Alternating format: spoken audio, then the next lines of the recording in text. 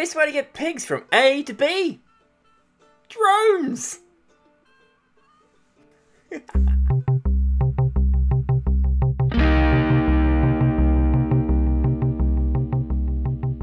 Hey! How's it going? And welcome back to the series about rails.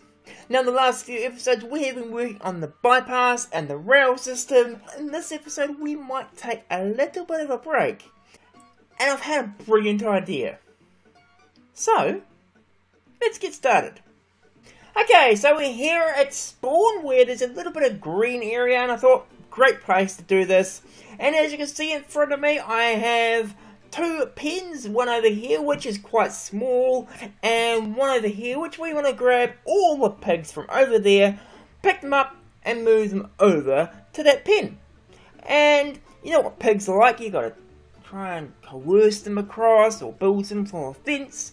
And I thought in this episode what we're actually going to be working on is getting some form of drone script to work. But I thought I'd also show a way of testing out your code without having to constantly replace the EEPROMs.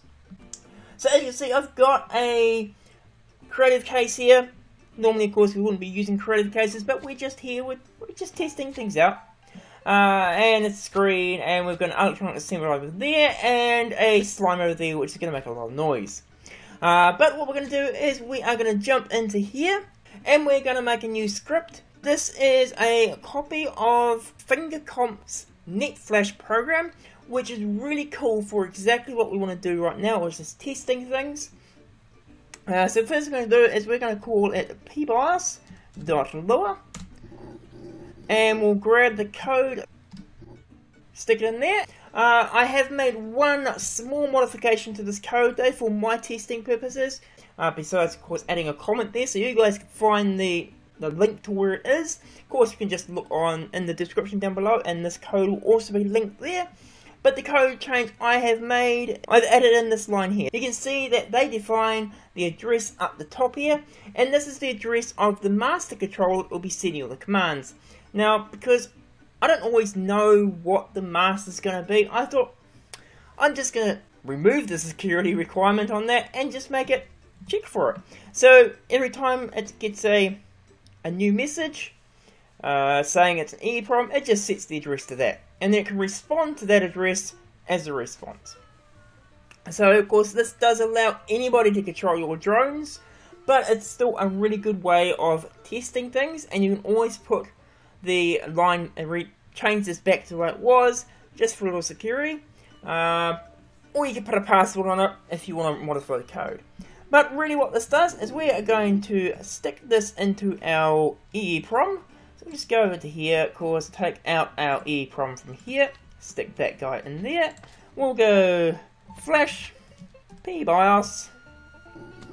We'll hit enter. So we're tasked to insert it. I always seem to do that first, but oh well. We'll go yes because we're ready.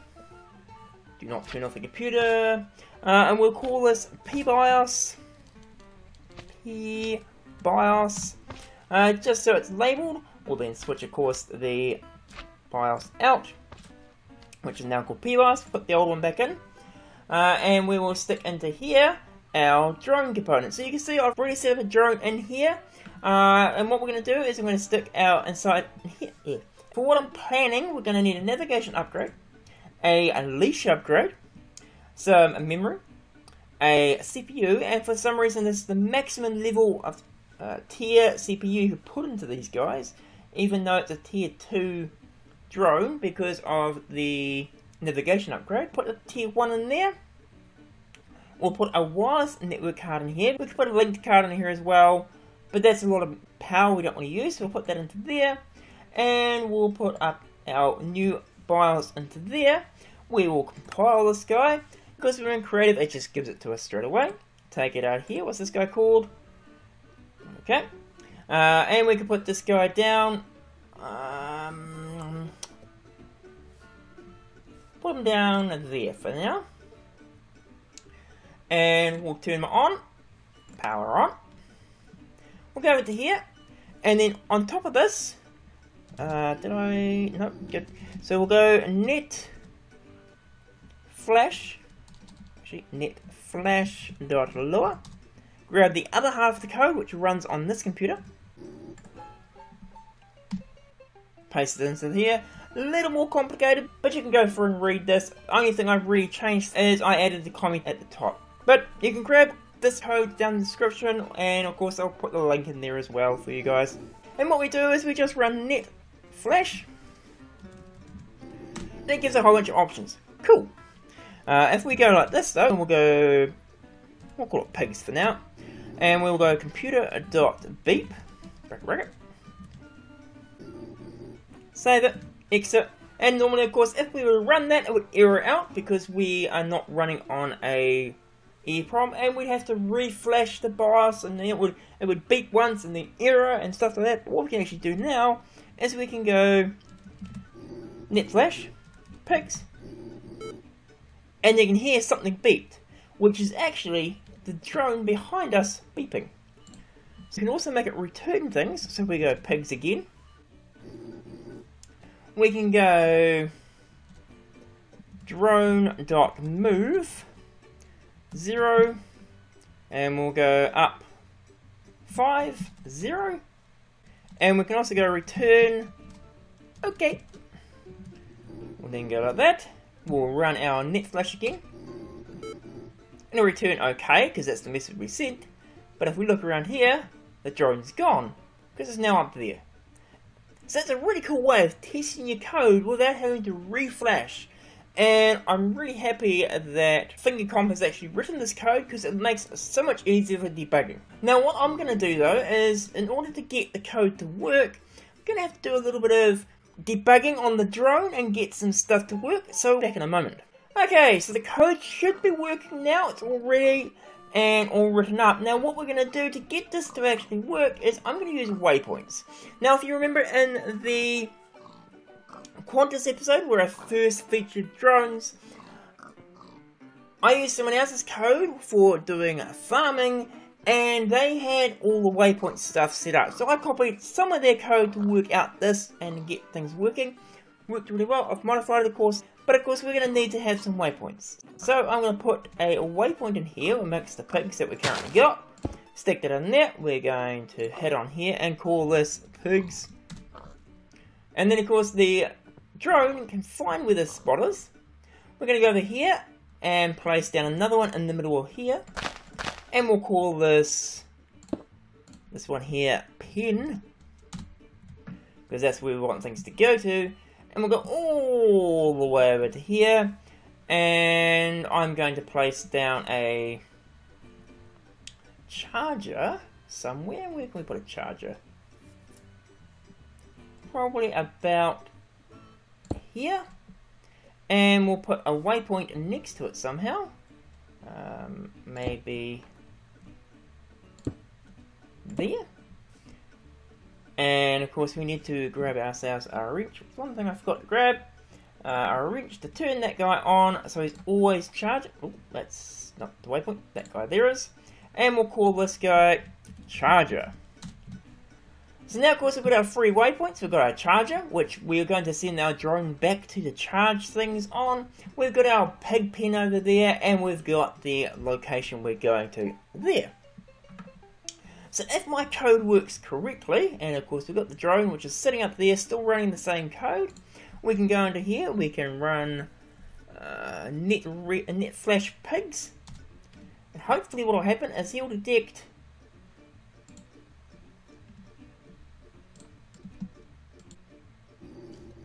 there you go, so he's running the code. He'll drop down here, charge himself up, then go over to the pig pen, fly quite high above them, slowly drop down. He sits there for a little bit, unleashes the leash, and if he finds a pig, which he has, look, flying pig, pulls it over here, takes it over there, and hopefully goes down really slowly and places the pig down nice. Well, that's not what I was expecting. Okay. And then, of course, returns back to the charger. So, most of that code works. Great. Awesome.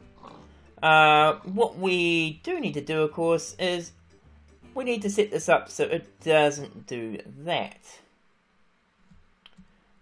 We could slow down the speed, so let's go into here. We'll change the pig's code. So this is actually the code here. We set our leash up, our navigation upgrade in there. This is the code that I kind of copied from the farming program. I have modified it slightly, so we've got our charger, our pigs, and our pen.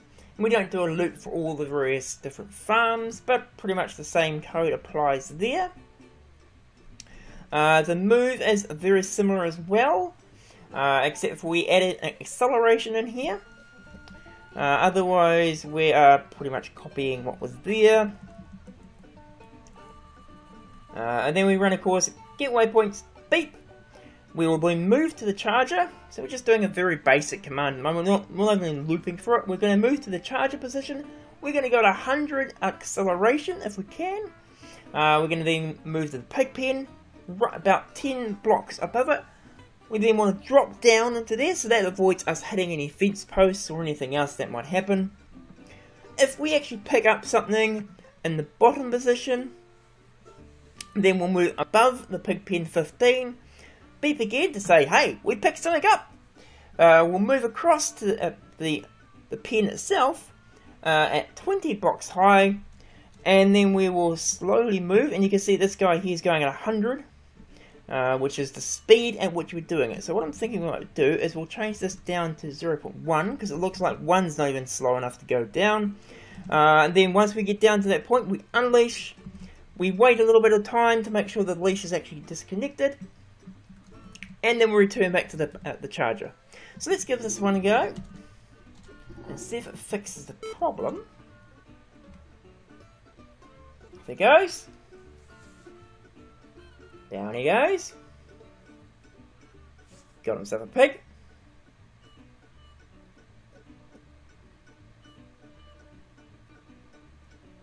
Should go really slowly now. Yep. Might be a bit slow, but we'll see if this helps any. Very slowly. Really, this shouldn't cause a problem because it's just going so slowly. Just not there. And still died. Okay, well, what we might do, let's go over here and move this slightly. So we'll move this down one. So we'll grab. We will grab this, we'll put the waypoint 1 down, and it was called pen. We will take out an area and grab ourselves some water.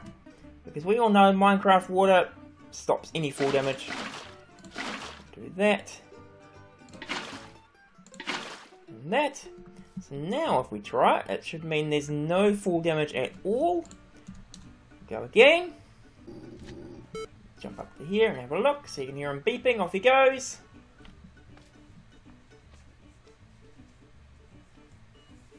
Picks up a pig. All the way over here.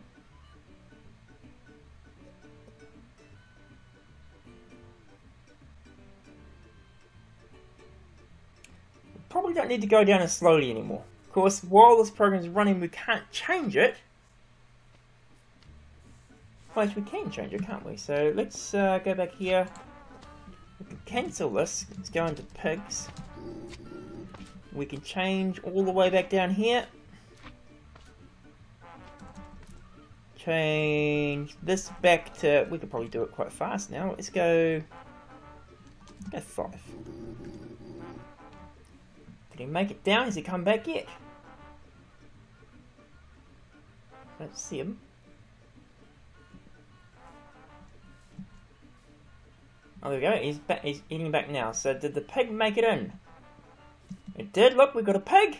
Yes, we've got one pig stored there. Cool. We just try that code again.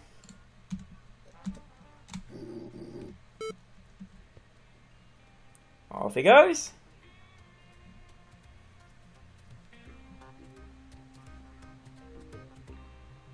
Picks up a pig. Wow, that's a big bouncy pig. should be able to go down. Ooh, maybe if it's fast. Ah! Okay, cool. We actually managed to make it. Awesome. Very cool. And of course a return. So what we could do now is we could put a while loop on there. And while you can pick up pigs, we'll take them across. Go back, pick up some more, bring them back. Okay, so there you go. We can now move pigs from one pen to another. It was something different, but what I'm actually going to do is I'm going to end the episode here. If you've enjoyed this episode, please do leave a like and a comment. Tell me what you liked about it. If you're new to the channel and you like OpenComputers, Railcraft, or any of that sort of stuff, don't forget to hit that subscribe button. But otherwise, have a great day, and see ya!